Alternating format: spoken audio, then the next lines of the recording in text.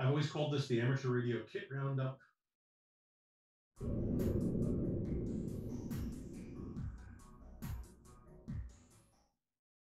So that's the end of the presentation portion.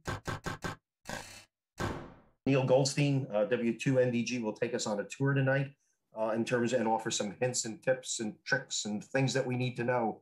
I mean, if you were like me, you built a heat kit, sort of code oscillator when you were a kid, and you'd sort of toyed around with things and got good at some things and not so good at others. And obviously, but there's a lot of kit building that's still going on.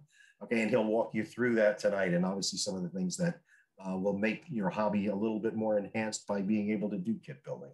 Neil has been tinkering around with radio since the early 70s when he hung out in his uncle's ham shack up in Connecticut, and he was W1PVC, now is silent, sadly. Okay, these days he can be found in the Hudson Valley and Catskill Mountains with a QRP radio, or sitting at a workbench amid a cloud of solder smoke, but not tonight. He's speaking to us. After first getting licensed in 2011 as KD2APZ, he started looking for ways to merge his two hobbies, which were computers and radio. He's an extra class license holder, and he experiments with SDR, rig controls, digital modes, and has a well-used, by his own self-description, soldering iron. He's been an SWL most of his life. Neil, we have a monitoring group here as part of the club too, and you're welcome to join us. Okay, and his better half, KD2CHE, is also a ham, and hopefully listening in. So anyway, Neil is active in OMARC, the QSY Society clubs, and he's written for amateurradio.com, as well as the Spectrum Monitor, and frequently presents at clubs meetings and on various computer-related subjects. He maintains a website, radiokitguide.com. That's radiokitguide.com, which is the complete list of radio kit sources on the internet. So anyway, Neil, without further ado, let me turn the program over to you.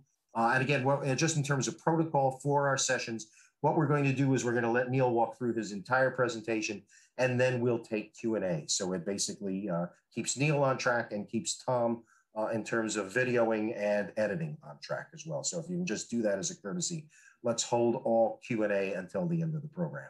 So with that, no further ado here, it's over to you, Neil, W2NDG. All right, and thank you. And I'm I'm in Highland, New York. I'm almost literally a stone's throw from what's called New Paltz, New York, right at the Shawangunk Mountains. We moved up here back in the fall. I was living on Long Island for about a decade, but this is home for me. I grew up in Woodstock. So, but I was not a ham when I lived up here before. So that all came while we were living on Long Island. I'm still a member of some of the clubs from down there, but up here, I'm active in OMARC, which is the Overlook Mountain Amateur Radio Club. We have our repeater up at about 2,800 feet here. Pretty active club because of that. I'm also active in LICW. I'm sure one or more of you may be members of that. It's a great group in changing the way that we teach and perpetuate the use of CW. Normally, I'm taking a break for the summer, but I teach a class for them every Wednesday night called CW Makers. Not necessarily building CW things, but building in general. And I do that class usually from my workshop downstairs here and show off things that I've built, and then run through the build in pictures and take questions and try to support people who are trying to build on their own. Those classes will start up again on September 22nd, taking a break until then. But definitely a great group. Let me start my presentation here. I've always called this the Amateur Radio Kit Roundup. This has been modified over the years a couple of times. I try to keep it up to date. The kit guide itself, which we'll touch on, was also recently updated, just for purposes of updating the presentation as well. So why do we build? We build because it's fun, it's satisfying, and it's satisfying because the end result is under your control. Using something that you made with your own hands, that I think in any hobby is just wonderful. There's a certain amount of legacy to this. Hams started with home brew. In the beginning, when my uncle, who was mentioned in my bio there, when he started out towards the end of the Depression, there wasn't a lot of commercial ham radio gear. These guys built their own radios. And my mother remembers that when she was a little girl, Uncle Win had a little table in the corner of their living room, their apartment in Queens, where he had a radio. And she doesn't really know anything more about it. She never really had any kind of tutoring in it.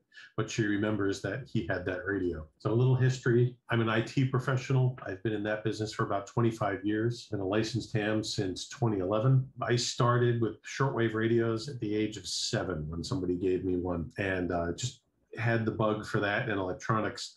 I was building Radio Shack kits through the 70s, starting, of course, with those spring terminal kits that we all had, and then attempting to solder, finally actually making it work. Around 2012, I returned to kit building as a ham, and I discovered when I went on the internet looking for lists of things to do that there were no accurate or up-to-date lists of kits. So that's where RadioKitGuide.com was born. I created my own. So there's a picture of a kit that I built in the 70s. Obviously not the same one that I built, and this picture comes from an interesting source.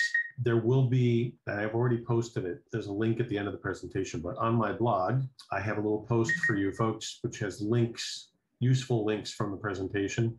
This is from the P-Box history page. There is a guy who has put up a history of all of the Radio Shack P-Box kits, and I believe the manuals where he has them. So what's cool is you can build these from schematics. Just get a perf board and make your own. Some of these were pretty cool. So just some random early kit examples. The Night Kit transmitter was one of the most popular, inexpensive ham radio kits of yore. The Globe Patrol, I built one of these. This is probably one of the last things I built before I lost interest. A couple of my early soldering attempts didn't work. This one worked though. I don't know whatever happened to it. I assume it went in one of Mom's yard sales.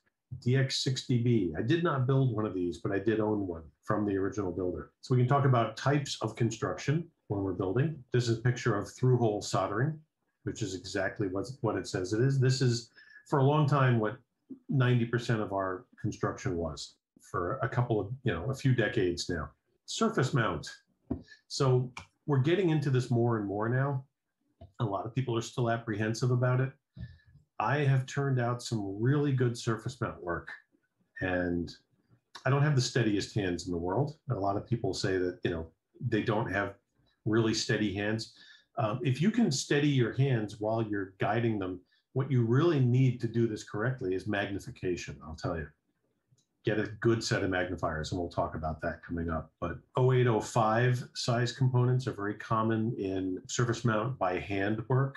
I've gone down to 0603 with success and built. I probably won't go much lower than that, but you can build surface mount. There's several different methods and techniques. Manhattan construction with me pads. So Manhattan construction there's a few different methods of doing it. You can take a copper clad board and actually machine out little islands in it. But the easiest way to do it is to buy me pads from Rex, from qrpme.com. There are these little squares that you see here. And then he also has me pads, which there's one for this IC here. And these are the little me squares. And he has different ones for different components. And you glue these down with crazy glue onto your copper board. And what's cool is you can basically build out in the same shape as your schematic. So in most cases, and they work well. Manhattan dead bug. Why do we call it dead bug? Because that's what it looks like.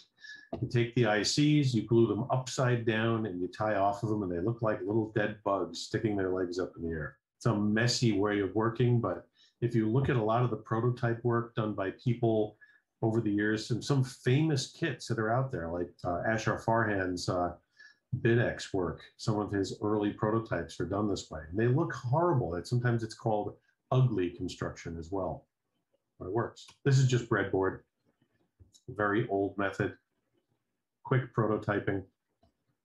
Also kind of messy if you look at the bottom of it. Solderless breadboard. I did a whole class on this at LICW, talking about which pins are connected and which are insulated from each other. Two neat things about this method.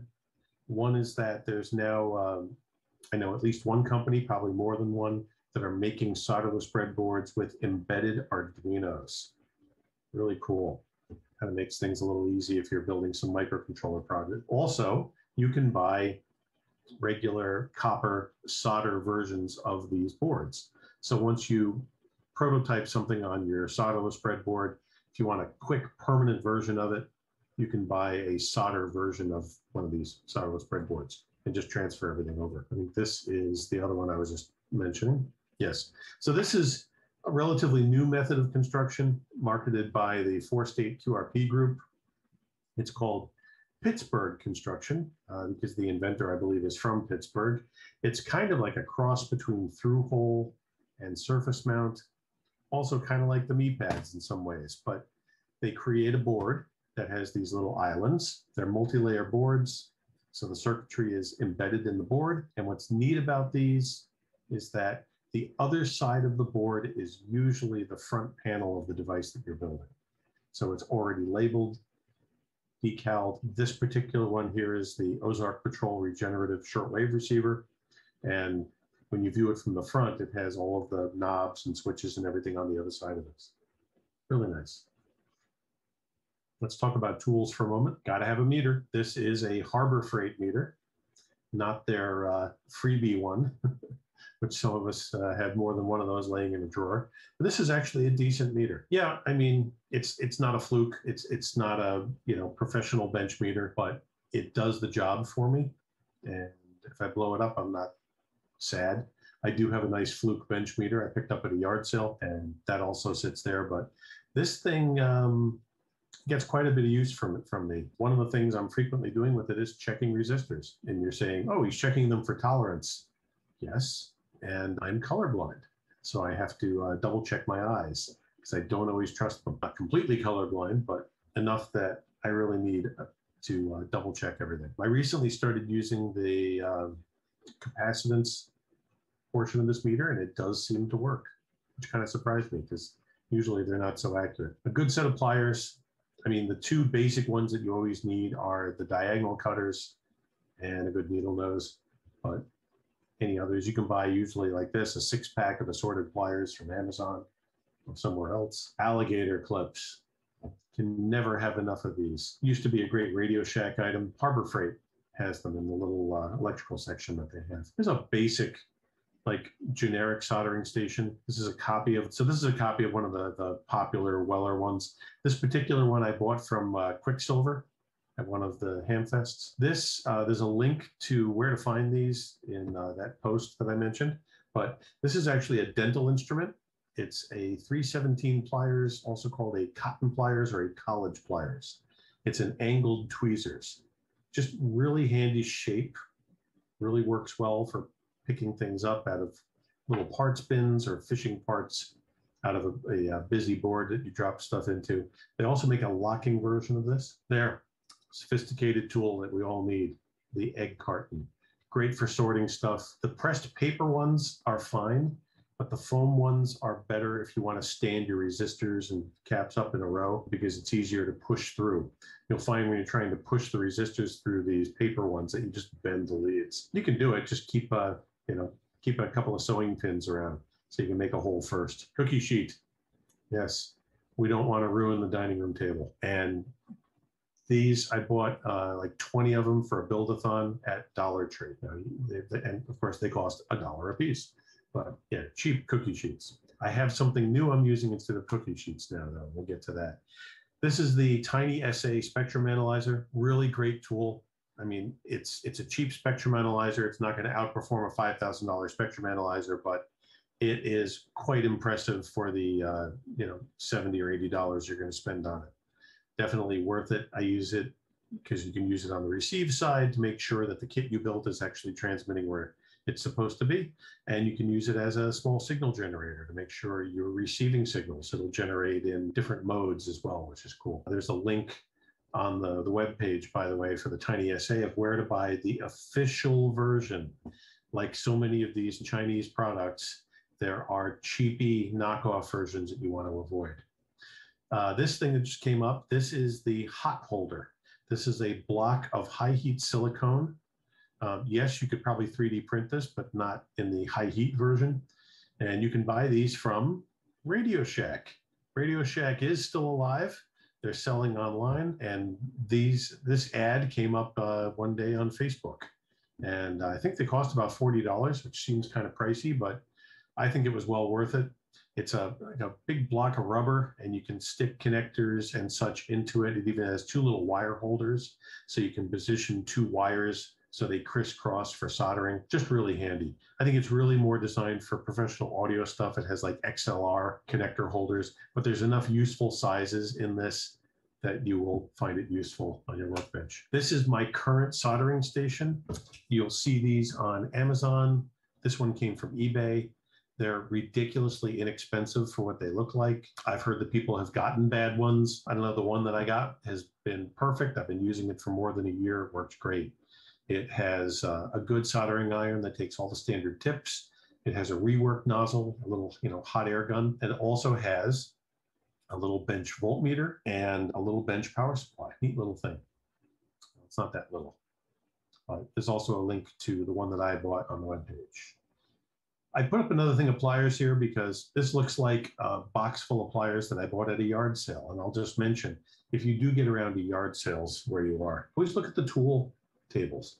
There's always interesting stuff there. And sometimes you'll see people throwing away a whole bunch of old pliers because the insulation came off of the grips or whatever. You get some good stuff at yard sales as well. This is almost the same magnifier that I wear on my head when I'm working. These are usually 3-stage magnifiers. I don't have a link to this because they're so easy to find. They're all over the place.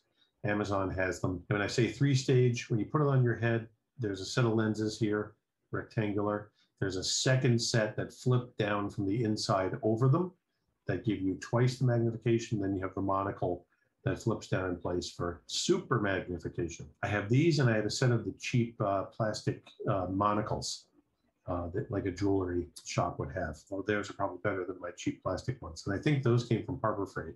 But you get a little LED light on this thing. This is a lifesaver for me. This is the newest addition to the workbench. This is a big silicone mat. It shows you the rough size here, about 14 by 21 and a half. Some of these little compartments here are magnetic. It has this, see this matrix here? This is when you take screws out of something like a laptop, so you can lay them out in the pattern that you took them out in, which is really handy. But it's also, once again, high heat. So if you drip solder on this thing, it's not going to catch fire. So that's the run through of the tools. So what should we be building? Let's look at some beginner stuff. The Pixie. There's so many versions of the Pixie, but a number of years ago, Chinese Pixies started showing up on eBay, AliExpress, Banggood.com, all these sites. You can get these things as low as $3 each. They're cheap and built to stay that way. The components are not always the best tolerances, but it's a good quick build. My take on the Pixie is they're fun to put together really quick. It's a real challenge to get a contact on one of these. It's a good beginner's project for somebody who's beginning at soldering. It is a terrible beginner's radio for a new ham because of their broad receiver and super low power, especially with the quality of some of the components and these really cheesy ones. You're not going to, make a new ham happy trying to make contacts on one of these. They will receive, though. The 40-meter one with a decent antenna at night, you'll hear signals. So at least they know it's working. But they're pretty easy. It's kind of hard to mess these up. This is the little Squall from QRP-Me. It's based on the Pixie, but with better components and some improvements to the circuit. And it has band modules, so you can build it for multiple bands. Neat little thing from Rex. If you're not familiar with Rex Harper's company, QRP-Me, he's the tuna can guy. And you can see that this is sitting on top of what looks like a tuna can. His kits come packaged in a tuna fish can. And you open it up, take everything out, and build the kit. And he has quite the sense of humor. Interesting guy. This is the Splinter 2. This is a little pricier than the other ones, but it's a neat kit. It's actually a separate transmitter and receiver on one board. He gives you this wooden base for it and the decals, and encourages you to paint or finish the base in your choice of colors, and then send him a picture when you're done. But it's a neat little radio, and it was written up, I believe, in QST at some point. Intermediate. I've put the QCX Plus on the intermediate list because it's a large board and the components are spaced out pretty far. It's a lot of components, but it's pretty straightforward. It does have some toroid winding. Don't be afraid of toroid winding. There's so much help online about it. You really, something you can learn about. We've covered it a couple of times in my LICW classes, but I think I'm probably going to make a general YouTube video for it at some point on my YouTube channel. I have a few little tricks, but everybody has these crazy tools and methods they use. Mine's just all about not losing count. And if you do, use the magnifiers. So Hans hit some crazy milestone. I think it was last week. I forget how many of these things he sold. Some insane number. Not this particular model, but all of the QCXs combined. Great radio, though. Incredible amount of features for the money. This is the Rockmite 2, also from Rex Harper, QRP me. This is based on a Small Wonder Labs K1SWL radio. Small Wonder Labs shut down. Dave Benson retired, but he's still designing radios for other companies, but he doesn't run his own company anymore. A couple other people picked up his projects. This was one of them. Rex picked up the Rockmite 2. You'll see something called a Rockmite on eBay and from AliExpress. It's a completely different animal. It's not the same radio. It doesn't, and like the Pixies, you read some of the reviews of people who have built some of these Chinese Rockmites, definitely not the same radio, but there's interesting versions of it. The funniest one, if you understand the irony here, is that there is a new synthesizer-controlled Rockmite with a digital readout. Now it's no longer a Rockmite, because the whole point of Rock was that it was a rock-bound radio. So now they have a digitally tuned Rockmite they're selling on eBay and AliExpress. Kind of funny. Incidentally, some of the other names of these kits you'll see on those sites, I don't know where the translations broke down, but there's one called Frog Sounds. There's a really odd spelling and take on the 49er kit. And there's another one I can't remember the name of. They're all kind of funny. Advanced. This is another QCX, but this is the Mini. And the reason why this is on the advanced list is because even though there are less components to install than the Plus, because all of the surface mount work is done in this tiny kit, it is so small and everything is so close together that this really is an advanced kit. And also, and I have done a couple of videos and presentations on this particular radio. Read the manual beginning to end before you start to build it. And I'd stress that. They always tell us to do that, and most of us don't. There's a real reason for this one, and it is because you want to have it kind of familiar in your head. And as you're going through this build, do not skip anything. Read every word in Hans's excellent manual. It's a great manual, and there's a reason why he tells you to do some things. You might say, I don't need to do that. Doesn't matter what you think. Do what he tells you to do. Because if you don't, it won't assemble like this. It has the closest mechanical tolerances I've seen. And it just, I am so impressed with Hans, not just as a ham or an electronics guy, but just as a mechanical engineer. This is just such an incredible mechanical design that he managed to figure out how to make this radio this small and figure out how to get it to go together like this. And I mean, there's plenty of spots during this build where if you are, a 1/4 of a millimeter off, something's not going to go together right. Read. This is a little different one. There's a Spanish ham, EA3GCY. His company and his choices of products have been evolving. He has a lot of stuff to work with now. This is the DB4020. This is a dual band sideband transceiver as it comes, but you can add a CW interface kit for it optionally. He's got a bunch of kits now.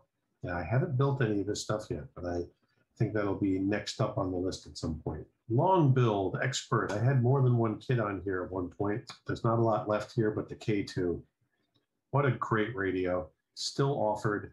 I'm kind of disappointed in Elecraft these days that they've discontinued some of their more simple radios and some of the kits, in favor of vaporware.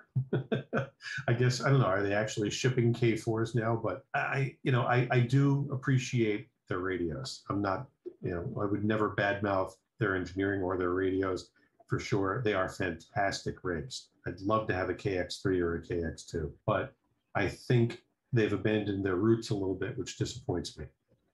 This is still a project. This is something that if you have the time and the means and the expertise and the patience to do one of these builds, You will be very happy with the results. Everybody I've ever talked to who built one of these loves that radio. This is the one I don't know the current status of.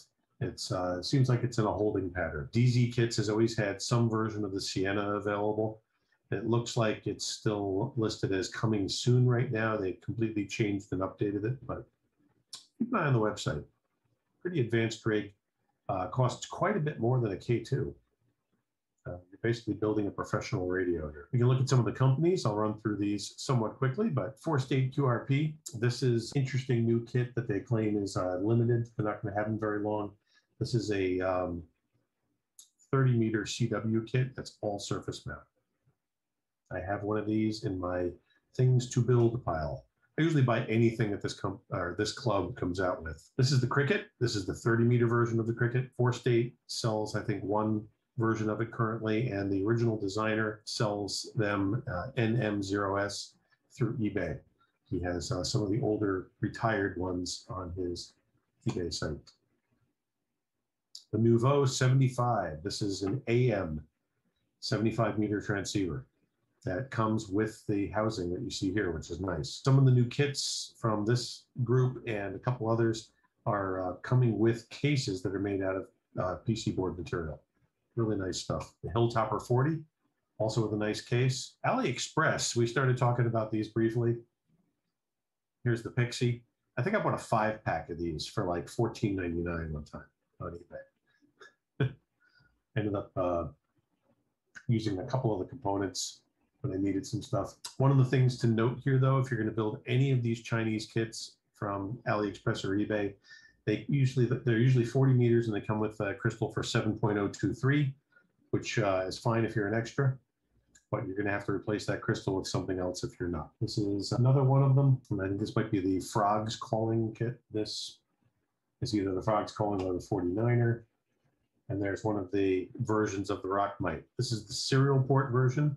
This one you can actually hook up to your computer through a serial port and program the keyer. There is also for the 49er, you'll see a Wi-Fi version that comes up, and that's the same idea. It's just for programming the keyer.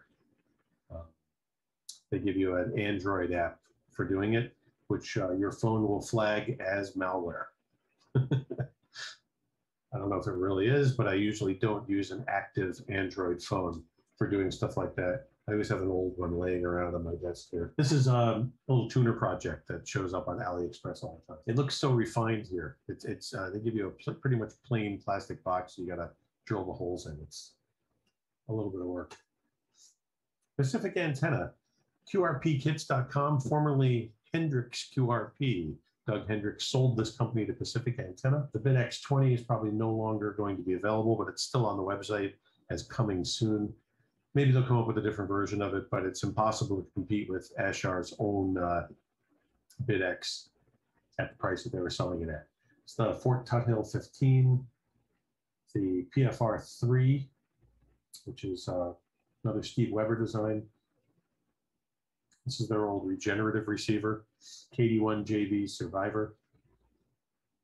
This is a 75-meter sideband and CW transceiver. Pretty economical price-wise, too.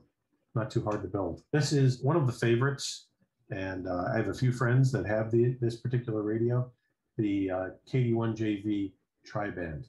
This is also a Steve Weber design. You get to pick the 3 bands. It's a CW radio, pretty popular. Here's our Spanish ham, the A3GCY, QRPhamradiokits.com now. We finally got a name and a URL. And there's some different ones here. So we have the Eiler, which is his original sideband radio. You can add a synthesizer and display to it.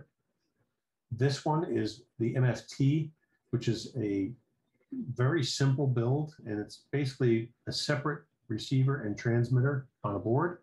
This is one of these double sideband radios. So it's phone, but it's double sideband. So it's putting out both upper and lower at the same time. It does this because it's a much simpler build than building a sideband kit. Much easier design as well. And that's perfectly legal to do this. You'll see every now and then somebody putting out one of these signals, but they're QRP radios, so you're not going to get a whole lot of people hearing you. But I'm sure because of the nature of 40 meters, that somebody will complain to you. but there's nothing wrong with it. This is another one of the rigs, the EGD Plus. I think this is his dual band or possibly tri-band, I forget, CW rig, and the DB4020, which I already mentioned. MFJ and Vectronics still sell a bunch of kit versions of some of their products. Vectronics will carry like a kit version of one of the MFJs. There's the Cub transceiver, been in their line for years. 8100 regenerative radio, and Vectronics and MFJ both sell versions of this. There's the Vectronics one. You can see it's the same radio. And there's one of the Vectronics transceivers. QRP Me, Rex Harper. There's the Rockmite, which we touched on earlier. And the little Squall. Here's some others. This is the Sudden Storm receiver, also buildable for different bands. Advanced 2 here, hold on. There's the Super Tuna 2 transmitter. Once again, with band modules. And another version, the 2-tinned tunas, easy build. A lot of these are based on the old NorCal tuna can transmitter project. Different versions, different modifications on it. I got some accessories that Rex sells. There's your Me squares for Manhattan construction, knee pads, tube knee pads for those of you who like to build hollow state. There's a Blocktoids. This is like a Me pads board that fits into an Altoids tin. Great idea. And there's just an Altoids breadboard that he sells. Tony Parks 5-. I don't know the full status of Tony Parks kits right now. A lot of them are still available. Not as many as you see here, but he's still selling quite a few. A couple of years ago, and this is the reason why I say I'm not sure, Tony made an announcement on one of the, I don't know if it's the Yahoo group at the time or the Groups.io group now, that he was retiring and wouldn't be selling kits anymore. But that never happened. He's still selling them. So I know a couple things disappeared, but you can still buy one of the more popular things to build here, the SoftRock RX-TX Ensemble Transceiver Kit, where you can order this for 2 or 3 bands. Yeah, there are a couple of surface mount components on it, but they're not too hard. And what you get is a roughly 1 watt SDR transceiver that'll work on 2 or 3 bands, depending on what bands you pick it for. Definitely a neat project. There's a close-up of the RX-TX Ensemble. Walford. This is another one that those of you who do a little bit of building or know a little bit about the business may not have heard of this guy. He's from Great Britain, and his choices are constantly changing. So I recommend visiting the site regularly. And he puts out a newsletter called Hot Iron that you can subscribe to. It comes via email, and it's pretty technical at times, but also talks about some of the new projects. Here's just some of the ones that he has. Usually, like in this case, you can see Ivell plus Ilford. These are 2 different purchases if you want, or you can buy them together. It's a receiver, and then you can buy a transmitter that adds onto it, and it's controlled by the receiver's tuner. In this case, I believe it's a VXO, Ham and the Hale. This is a more advanced one. Queenie, Kingston, and Phaser. This is his newest project. Very simple regenerative receiver, the Bramwell, the Somer. This is a transceiver on 1 single board. With Walford, he splits all of his stuff up into categories: intermediate, beginners, and advanced. We saw Breadboard radio before. He's come up with a lot of new stuff over the last couple of years. The Sawdust regenerative receiver, the Sawbuck receiver. I think this is more of a direct conversion receiver. This is the Woodpecker 60 transceiver. If you want to build something for 60 meters, not real common. The Splinter 2, which we mentioned before. And if you look here at the Splinter, which I touched on very early in the beginner section, it even comes with a little key mounted on the board here. The wood chip transmitter. He refers to this as a universal transmitter, and the reason why he calls it that is if you have one of these old boat anchor receivers or even a nice portable shortwave receiver laying around that you enjoy using, and he says use it with this transmitter.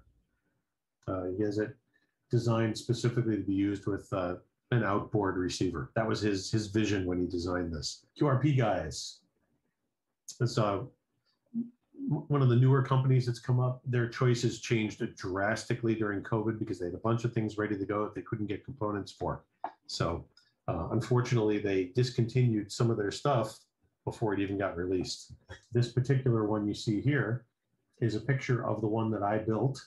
This is not a radio. Usually most of the stuff I show here is radios, but this is a combination power meter, SWR meter, and dummy load. I think it handles up to 10 watts. And yes, you're looking at the one that I built. That's mine. The Pacific Con, which will be out later this year at the Pacific Con convention. This is another double sideband phone rig, but also CW. This is one of his newest projects, or their newest projects. I say his because all three of these radios were designed by Steve Weber, KD1JV. Steve's an amazing radio designer, and he puts out really good manuals like Hans does. This is a digital transceiver for any band from 160 through 10. It puts out 5 watts, and it has a digital readout, digital synthesizer. It comes with 3 band modules and the parts to build it for the bands you see here, 20, 30, and 40. And then you can buy additional blank band modules, and they give you the values. Really smart design. One of the things that Steve did with this radio is there's a resistor on each board that is detected by the microprocessor. And depending on what resistor it detects, that's the band it knows you plugged in. And it will set the microprocessor for the proper band and display the proper frequency. Cool stuff. They even tell you that the 12 and 10 meter modules are actually the same. But if you're, OCD about things like that, you can build both of them with the different resistors, or you can build one and just manually change the band, which you can also do. This synthesizer, by the way, is being used in other QRP Guys projects. It's something that Steve came up with. It's a very simple digital synth for all these radios. I have one of these ready to go. I want to build this really bad. That'll be the next thing that gets built. This is one of their antenna tuner projects. There's a whole bunch of these in their line. Just a nice antenna match tuner with a setup where you can wind the excess wire around the board when you're done. They have a whole bunch of these. This is the new tri-band that Steve designed. This is a 15, 12, and 10 meter CW transceiver. I think once again about 5 watts, and you can build it as a VXO, or it'll take that same synthesizer that's on the digital radio. Once again, tri-band. This was done in advance of the upper bands opening up with the sunspots coming. So, and like I said, Steve's a great designer. I recently emailed him about supporting a 20-year-old kit that I bought off of eBay, unbuilt. That was his design. And when I got all the way to the end of it, I was missing a chip. And unfortunately, it's the controller, the PIC. And shot in the dark, I emailed him. I said, I obviously don't expect you to support something that you did 20 years ago. Steve told me that he has the chips.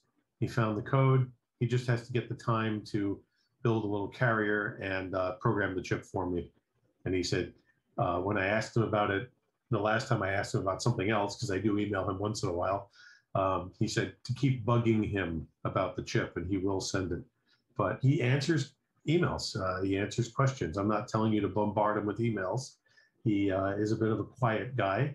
And before anybody asks, he does not do presentations, unfortunately.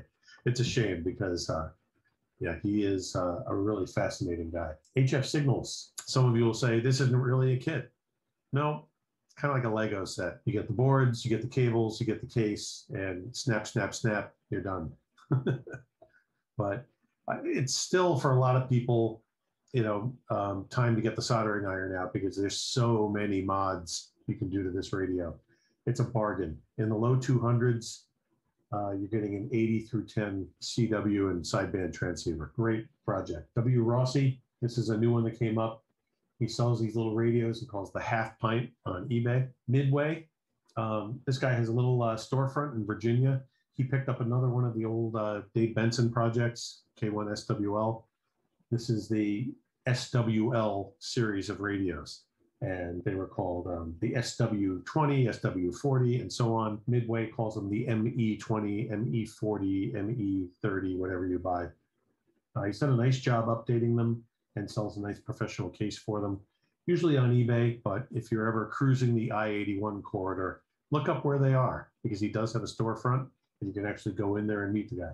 Pentec, relatively new kit supplier. Pentec is selling this neat dual band radio, and they have a tri-band one coming out.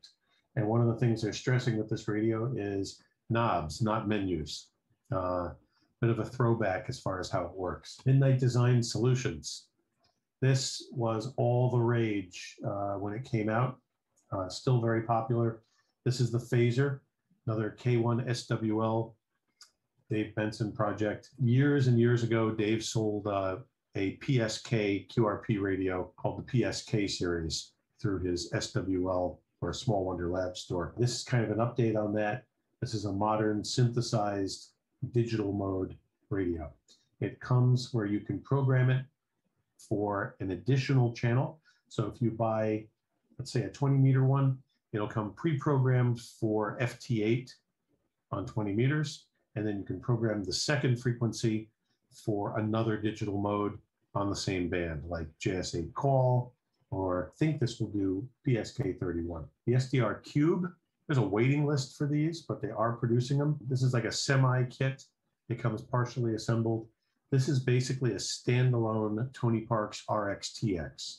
It has an older version of the RXTX in it and its own processor, its own display, so you can have a standalone SDR based on the Tony Parks design. Accessories referred to as anything that's not a radio.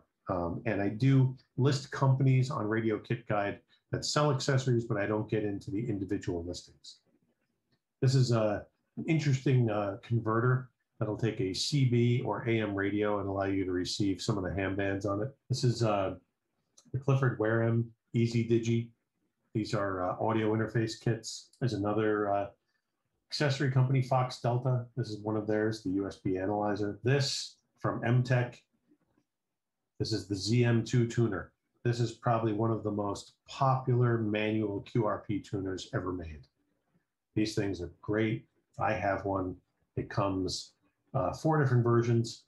They either come BNC or SO239 and kit or assembled in both. Great little tuner. Here's another sound card interface kit. This is the HF Signals Antuino, made by the same guy who makes the MicroBitX. This is a little test rig. It does some of the same things that the Tiny SA does. This is the Hard Rock Power Amp. This will work with an 817 or a KX or any of the radios that you might build. Neat little multi-band 50-watt amp. White Rock mini panels. These are cool from Electronics USA. More of a mechanical build. Here's just some websites. Dan's Electronics. His website looks straight out of like 1991. It's just a list of components, and he does have a few kits here and there, but his kits are basically a bag of parts and a schematic. Electronics USA, there's those little mini pedals. Kitsandparts.com. Guy's name is Diz. I assume it's a nickname. He's referred to frequently as the Toroid King. He sells the cores, the magnet wire, and he has all this wonderful information on here for figuring out the math. So, converting. Like if you're going from one core to another, how to adjust the windings, different gauge wire, how to adjust the windings. For a certain number of windings at a certain gauge wire, how many turns are you going to have to make? Things like that. Great site, also components, and once in a while, some kits, mini kits from Australia. He did have a transceiver at one point. I don't think he does anymore, but lots of great little add-ons for your radios.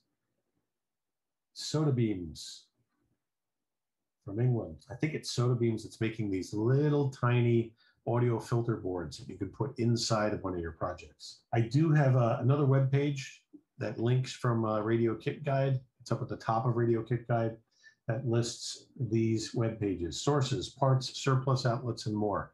And the ones I'm showing here, like All Electronics, Marlon P. Jones, Electronics Goldmine, there used to be so many of these companies, and a lot of them have gone away. I decided to make a list so we could make sure that we track the ones that are left. And a number of years ago, I got to go out to Silicon Valley with my wife, my brother, and sister-in-law, and because we're nerds, we didn't go to the beach. We did some of the touristy things, but we spent a few days wandering places like this that were out there and going to, like the Google campus and getting a picture of all the Android statues on the lawn, and going to the defunct Yahoo campus and all sorts of things like that. But at the time, some of these companies were still in existence. And one of the ones we went to had a whole wall of used test equipment, just an amazing assortment.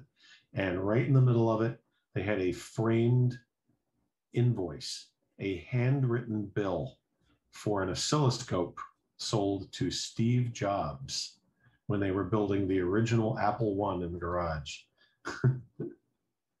Neat history. So that's the end of the presentation portion.